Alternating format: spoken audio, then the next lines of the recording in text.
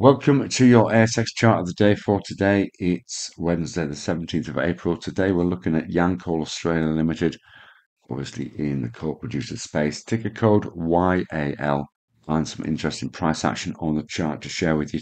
Coal stocks have done very well over the last couple of weeks, and you can see YAL is no exception to this. We breached the 200 MA after testing this as a level of support at around about 5.30 about 3 weeks ago. Since then, we've had this significant up move back towards $6, which looks like a key price level if we look back to the action we had at the beginning of the year and again towards the back end of February.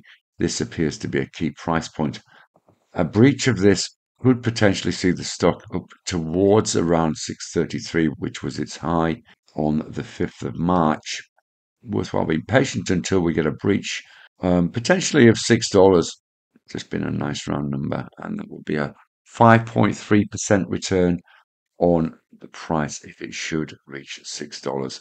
It's one to keep on your radar. Certainly, as we said, the buying momentum seems to be in this stock. You can see the big candle yesterday, but generally speaking, volume is up on this stock associated with this move. So there could be further upside to come. Trade safe and see you again soon. Bye bye for now.